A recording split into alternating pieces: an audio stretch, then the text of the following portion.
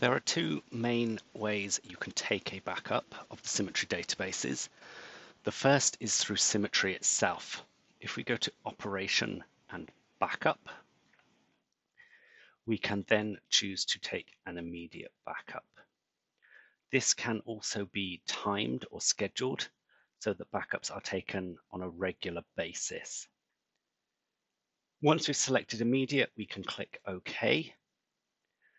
And then in the background, this will create our backup files and copy them to the folder that we defined.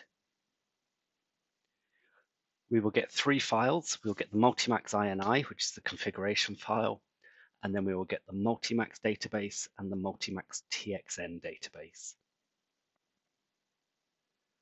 The Multimax database is your configuration data, and the TXN is your transactional data.